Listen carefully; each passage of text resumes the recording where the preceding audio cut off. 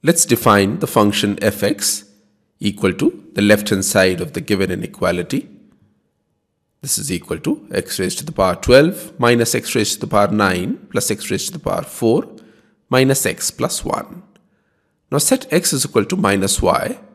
Therefore, f of x is equal to f of minus y is equal to y raised to the power 12 plus y raised to the power 9 plus y raised to the power 4 plus y plus 1.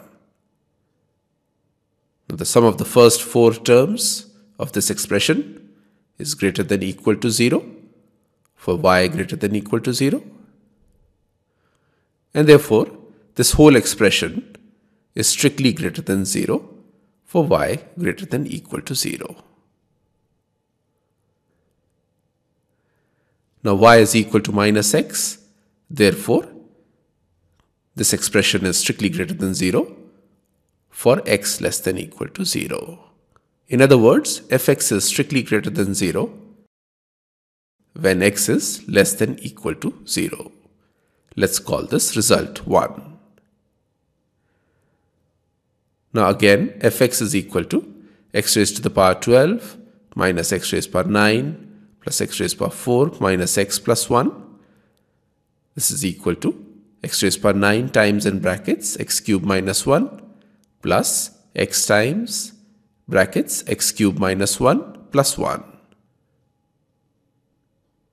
which can also be written as x raised to the power 9 plus x times x cubed minus 1 plus 1, or x times x raised to the power 8 plus 1 times x cubed minus 1 plus 1.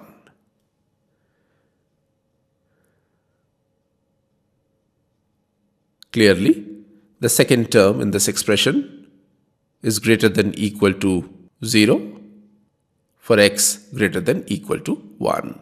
Therefore, this whole expression is strictly greater than 0 when x is greater than equal to 1.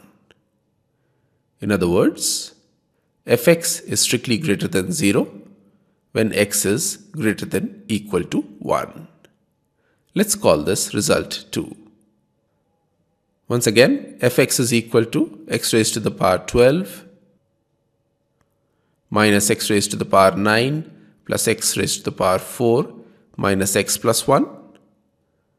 This can be written as x raised to the power 12 plus x raised to the power 4 minus x raised to the power 9 plus 1 minus x. Now notice that x raised to the power 4 is strictly greater than x raised to the power 9 when x is greater than 0 and less than 1. Therefore, the middle term x raised to the power 4 minus x raised to the power 9 is strictly greater than 0 when x is greater than 0 and less than 1. The last term 1 minus x is also greater than 0 when x is greater than 0 and less than 1.